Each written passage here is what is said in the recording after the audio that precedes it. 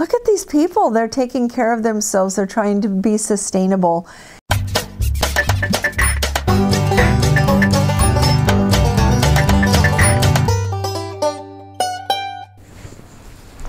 She's back. She got back. She didn't stay away. She came back. I did. And we tried to record it at the station. Well, Airport. I didn't know he was going to record it. I saw it in his hand later, but we were too busy running to each other and hugging and kissing. Yeah, I missed him so much. No more separate vacations. I haven't been asleep in about 30 hours. Very tired. But there's a couple of things that really touched my heart that I wanted to tell you about. So many things touched my heart while I was there, and I have so much to tell you about nutrition and things like that. But right now I wanted to tell you about some women.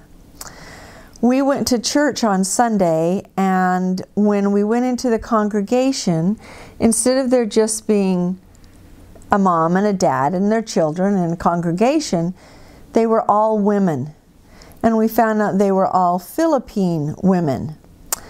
And there was about 100 of them. And when they sang, they sounded like angels. It was so beautiful. It was an honor to be in their presence. And they would greet us and hold our hands. And it was just really, really sweet. Well, I found out that we thought they were like migrant workers who had come over from the Philippines, and we found out that's not what they are. They are, many of them married, left their family, their children, their husbands, and they came to Hong Kong to work because Hong Kong is very rich. Okay, beyond rich that I've ever seen. I mean, Lamborghinis are just there, you know. A Tesla is like a Volkswagen Bug. They're everywhere. So it's rich. So they come there to Hong Kong to be nannies and housekeepers and cooks and the houseboy, but I guess the house girl, for these rich families there. And they send their money back to support their families. And they just had such a sweet spirit about them. And I remember sitting there thinking, well, what happens to the ones that don't get Sunday off? You know, how do they ever get to go to church? And then we found out afterwards from talking to some of the leaders that they hold church 7 days a week so that everybody gets a chance to come to church. And on their day off. On their day off. And every congregation has at least 100 people in it. So that was so amazing to us, and it touched me, it touched my son, and it touched my grandchildren. Just so many sweet people.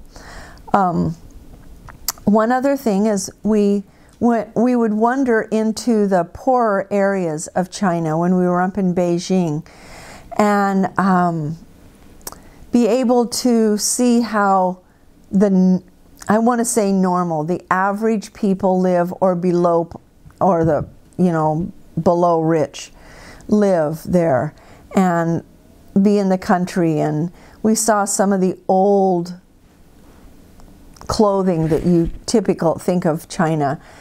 And we went into a little tiny, I mean tiny, it had 3 tables in it, a little tiny restaurant ran by a gentleman, and he was so thrilled that we came in there and we chose his place, and there were 5 of us, and we gave him a nice living for the day, and he played his instrument, which was this long, I don't know, stringed instrument with a bow, and it sounded very, well, when we played it, it didn't sound like anything. When he played it, it sounded like the Chinese sound, but he could actually make a tune with it, and he would sing with it. So it was really wonderful. Those are just a couple of the experiences. I'll tell you one more. As we were leaving that restaurant, no, as we were leaving the old section, we wove through some of their, not even streets, they're built in little courtyards and things. And so we went through some of the courtyards, and some of them were like 3 feet wide is all. And I thought, oh my goodness, we're going to be walking right into their house. And I felt like we were invading their space. But a couple of them came out and they were so gracious. And I found this most amazing thing. And I'm not sure if I'm going to get to download it for this one, but it was boxes that were sitting by their doors, just boxes. And in those boxes was their garden that they had just planted for the spring. And I was so moved by that. I just thought, look at these people. They're taking care of themselves. They're trying to be sustainable in as much as they can be sustainable. So it was a wonderful experience. I am so, so grateful for the opportunity that my son gave me to be able to go. And I learned so much. And I learned a lot about, like I said, nutrition, and we're definitely going to be sharing that.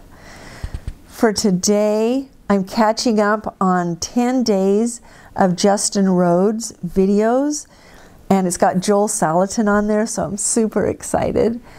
And I'm just going to hold on to this guy and not let him go. And she also has to catch up on 10 days of Hardiness Approach videos. Yes, that you made all by yourself. Oh my goodness. Not very good. Hey, I am so proud of you for making them. So anyway, I'm going to hopefully get some sleep tonight. And for tomorrow's video. Yeah, we stopped by on the way home today because we were in Portland. We stopped by Red Mill, Bob's Red Mill, and we videotaped ourselves in there and interviewed. This is their one and only retail store. It's where every product that they sell and ship is available, and also in bulk, and a restaurant. And it's just down the street from their factory where they do whatever processing that they do in packaging. So that's tomorrow. Good night.